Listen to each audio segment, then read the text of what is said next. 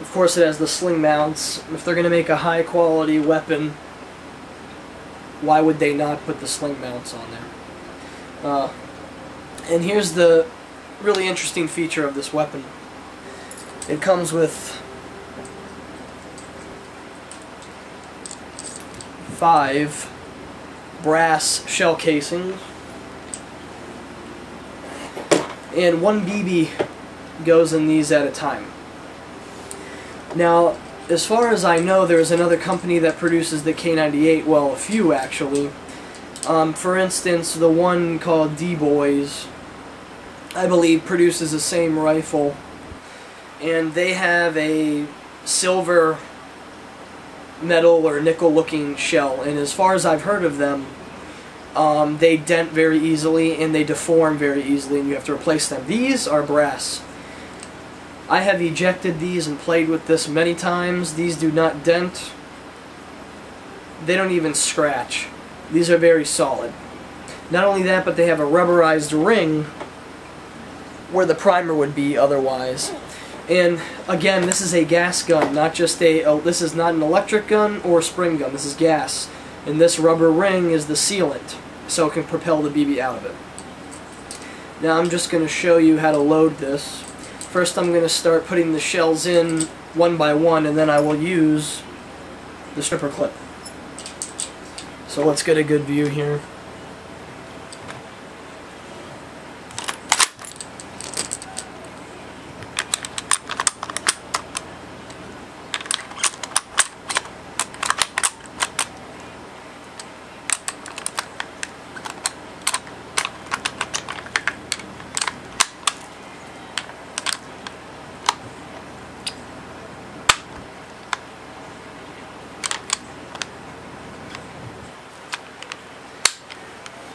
And then, of course, close the bolt. And you got 1 round. Now let's see if we can get some ejecting action.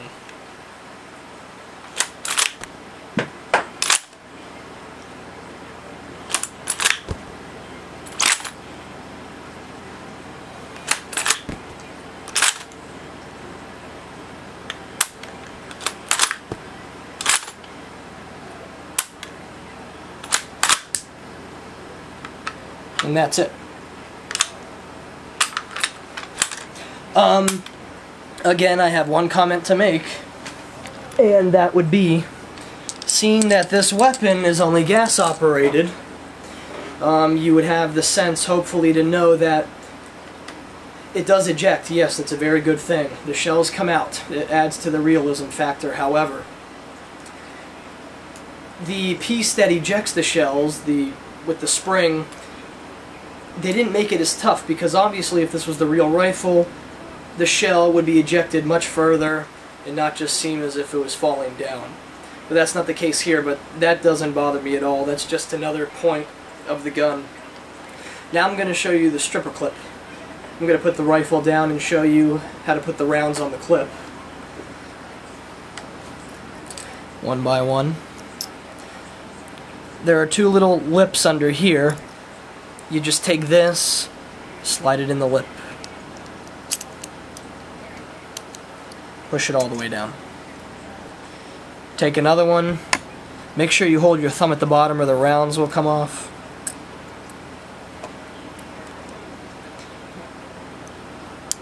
Slide another one on. Slide another one. And by the way, once they are all on, it's very tight.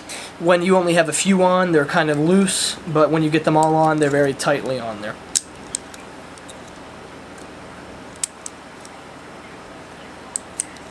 And there you go. A full stripper clip ready to go. Now let me show you how to put this in. Of course, you open the bolt. There's a little notch here. This rim goes right in there, and you simply push it down with your thumb. So let me demonstrate that.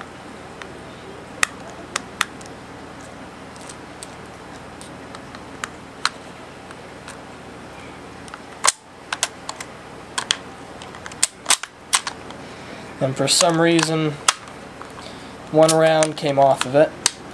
But then when you're done with the strip clip, you simply pull it out, throw it away or keep it, and then you have another round to load in there. Let me quickly eject these.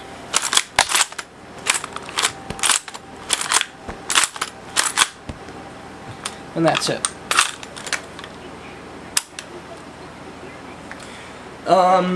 As far as the cost, I sort of think, I mean, it's very nice to have. I'm a very big World War II fan. I collect World War II items. It's a very good rifle to have. However, for not shooting it at all, I still think it was worth it, but this rifle cost me between $350.